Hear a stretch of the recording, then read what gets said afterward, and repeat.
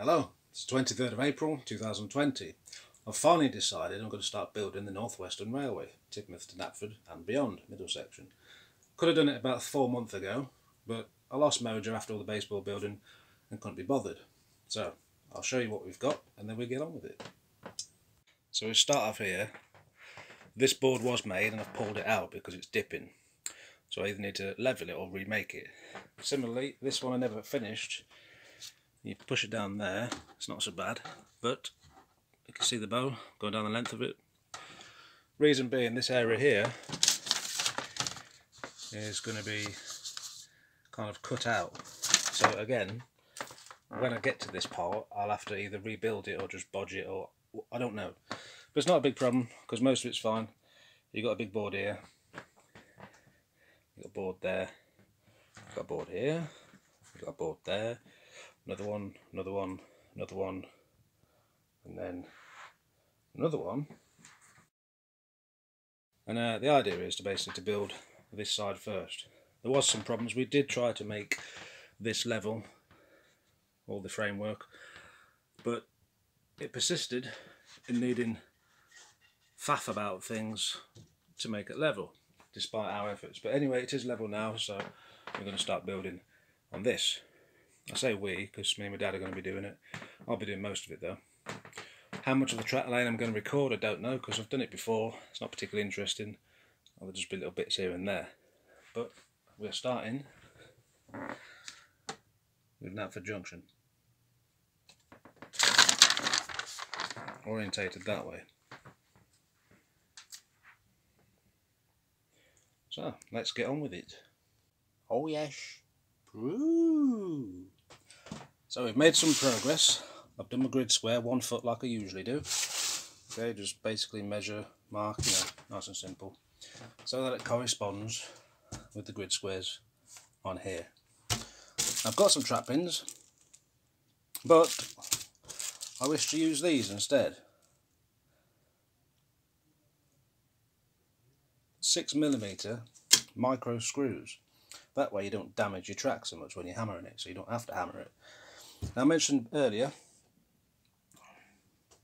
that I've had to use this to pack it, and I've fixed it there and there. So this ain't going nowhere. I'll remove it when I need to do some wiring because I can't get under every single piece. But until that time, I'm doing this as well. Right, because it was lifting up just slightly, so that keeps it jammed. It might not be the professional answer, but it doesn't matter because that join is this one, and this scenic bank is going to be removable, so it doesn't really matter. I'm not using pattern maker dowels because you have to move the board sideways. Completely useless for what I need. It only just fits as it is. Right, so what I've done here, I've started to lay parallel tracks. They're not going to be laid because that's going to be about there. Again, with here. Now, last night I decided I'm going to start track laying. So, rather than going online and purchasing something that I needed, I was a cheapskate and I made my own. If it would focus. That. 200 microns, real quick print. That's why it's rough, but it does the job. They've only about 50p from Peco anyway, so, you know, I don't have a problem buying one. I just wanted to get on with it. So I've printed 2 off, and I'm using that to do this. I've measured from the edge of the board upwards 7.5 inches, and that's where the sleeper is. So I've started to put these little marks all the way down. This flexible track, the Bullhead, does not have holes in it, which is what this is for. I'm going to drill some holes and get some screws in. So, back in a few seconds. Right, I've had this a long time. It was brought as a gift. I've only just opened it. I'm using this one, which only just focuses. There we go. Got it. Okay, so you see I've just drilled the second hole. The first one's already in. And these are just temporarily. I want to get part of the track fixed. On the wrong bit.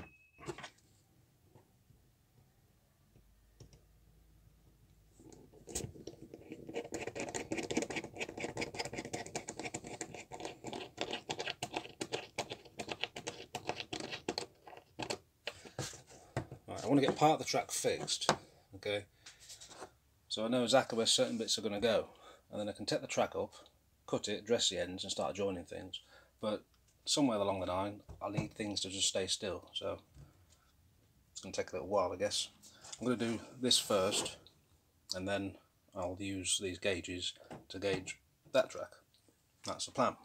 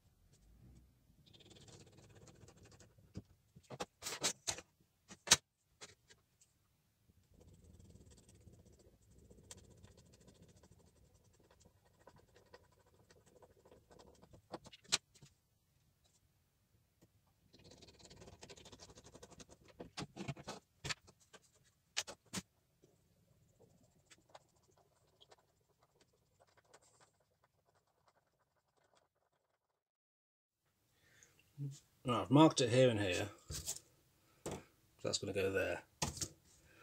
I'll try and cut it with this, and then if it's going to be a pain, I'll get the clippers out and do it that way. If I can file it in situ for the fish blades, I will do. If not, fine, I'll unscrew it, take it out, do it properly and put it back in. Let's have a go.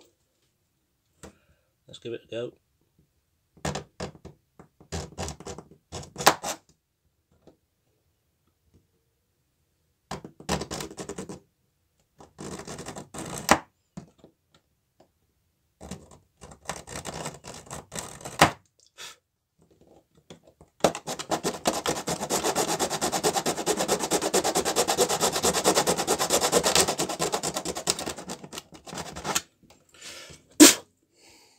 Okay, could have been easier. Maybe I should get a block made.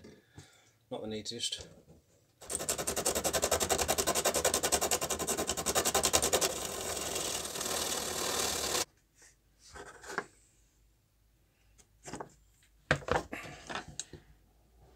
I need to make sure fish plates are going to fit on it. For that, I might have to take it off, get a fine file. It's a lot of faffing around, but there you go. Another little baby update. Using the pen, I've marked all the critical bits, and I've been going around the timbers here just to locate it. I've pushed the track out of the way for now, and I'm going to put this on, the streamline one. When Peco pull the finger out and get the bullhead made, I'll replace this. I'm not going to use fish plates, so it's just going to go straight in and then straight out. I'll crack on. Okay, very, very small update. This is loose, that's loose at the moment. Right, you see I've got alignment of the tracks. Okay, and remove that. I've marked it, gave it some outside shape. A little circle with a D just means drive, because there's two, maybe choose one, need to decide. DS for double slip. Circle and F, frog wire. Kind of the same thing there. So what I'm going to do now is start drilling holes out.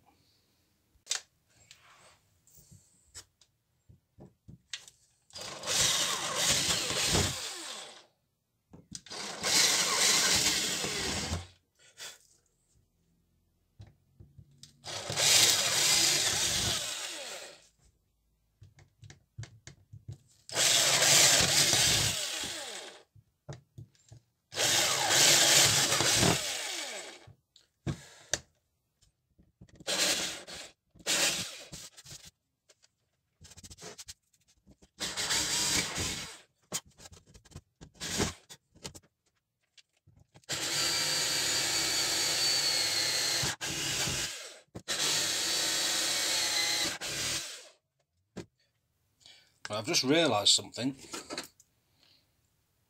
see how there's two holes? Right, one there, one there. Obviously I had a choice. I drilled the far one. Well, if you look on the screen, you'll see the new bullhead ones that are coming out don't have the hole there. More like the normal points that are bullhead on the ends. So I will most likely not point motor that for the time being, just finger do it, and then I'll have to cover that with a thin bit of paper or something and then drill a new hole. Lesson learned. Okay, so another little baby update. I've got screws in. Okay, one there, one there, one there, one there, two at the end, etc. These have, from each outside, there's little connection droppers. I'm not going to bother drilling a hole. I'll fill it in when I need to, that little gap. And what I'll do is I'll operate it like this for now, with dead frogs, and then in the future, when I replace them, I'll do them properly. I can't buy the Cobalt IP DCC concept point motors that I would like to use, because at the moment they're just not available. So, like I said, it's finger operation with dead frogs for the time being. Got some roll tests.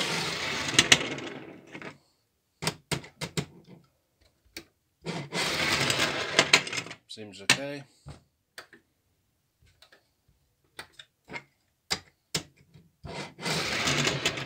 Etc.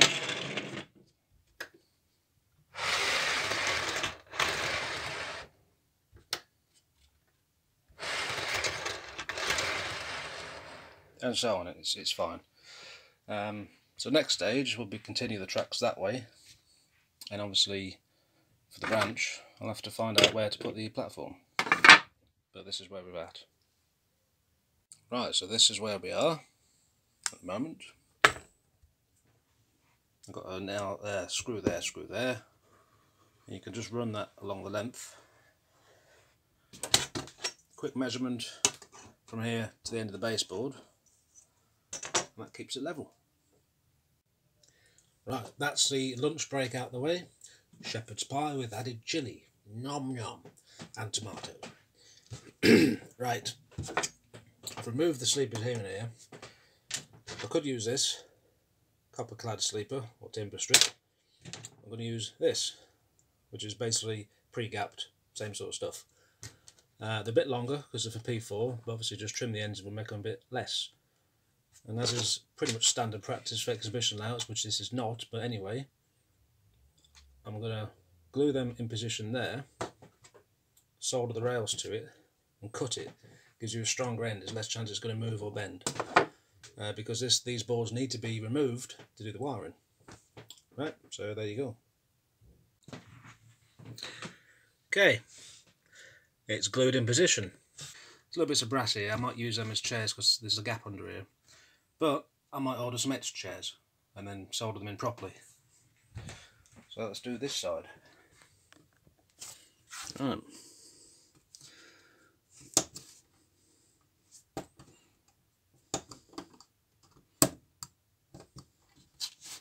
One out of the way.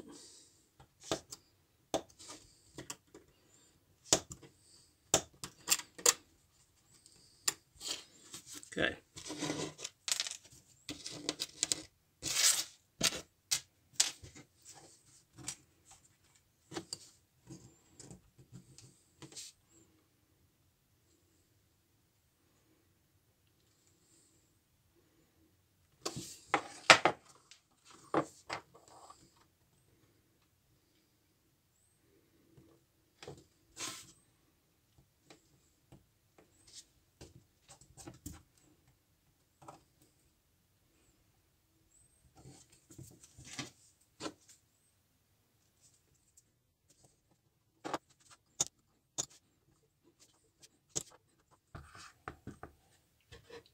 The join's not brilliant, I know, but we will get away with it, I'm sure. It'll be the same again for the other side, pretty much. Obviously these have to be trimmed off, but we'll get there. Another little farty clip.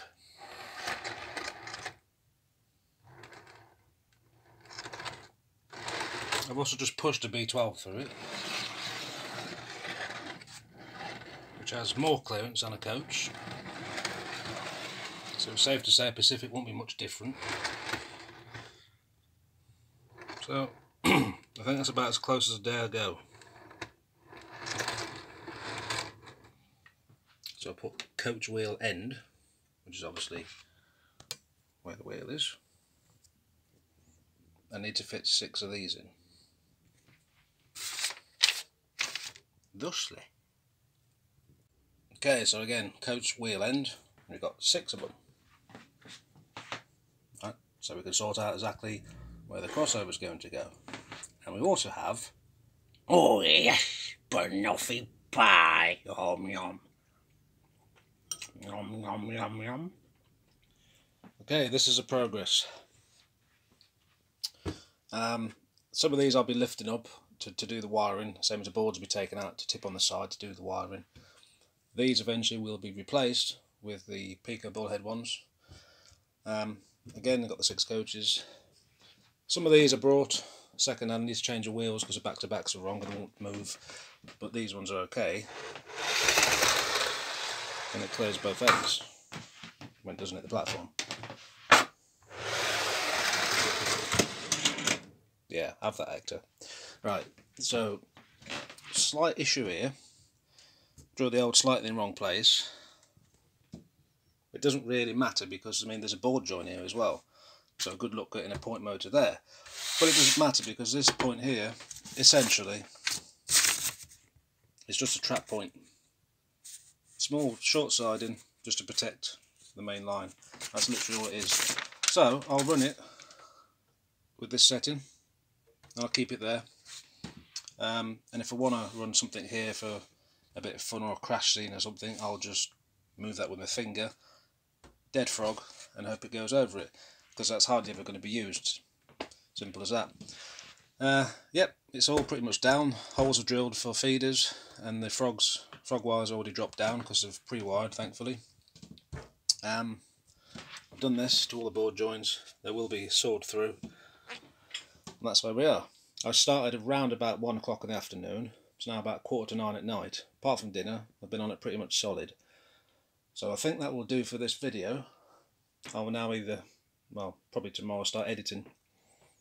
I'm quite happy with the progress though. I've been quite meticulous.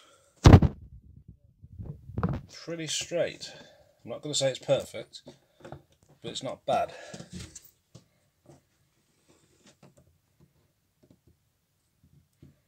And if I zoom,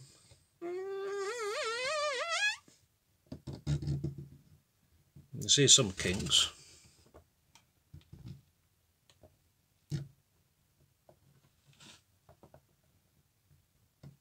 But it's not bad. One sec.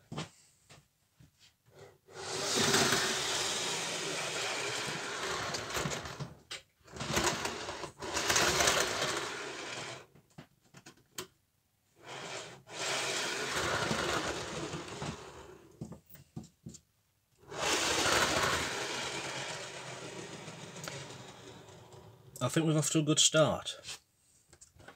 So drop us some comments, let us know what you think, all the usual crap. And well, it started at last. Yes.